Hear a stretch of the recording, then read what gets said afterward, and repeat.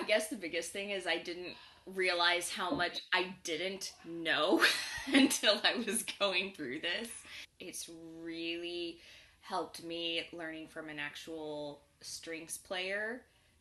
It's really helped to know the technique that beginners need to have, and then like the sequence of skills, because I was just going based on the book, and while it's got good qualities, it doesn't cover everything that I need to know. That's right. So this was really helpful, and I feel a lot more confident going into this year.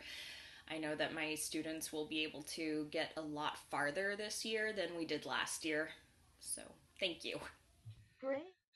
So I was scared out of my mind about having a full year of teaching ahead of me with basically no experience. So um, I'm so excited that I feel like I didn't know what on earth I was doing last year.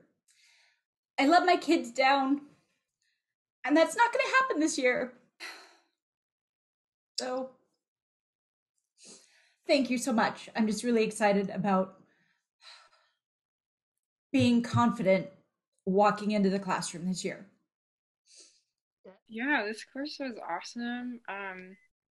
I feel like I like relied so much on the method book before, and now I feel like I have the skills to teach without it, and like I think especially like diagnosing problems, like I would kind of look at my students and think like that doesn't look right, but I don't know exactly like what to say to help you, and now I feel like I have a much better toolbox for that. So that's kind of the main thing. And then yeah, I hadn't really touched violin. I was kind of too scared to because, I teach high school, so all my students were better than me.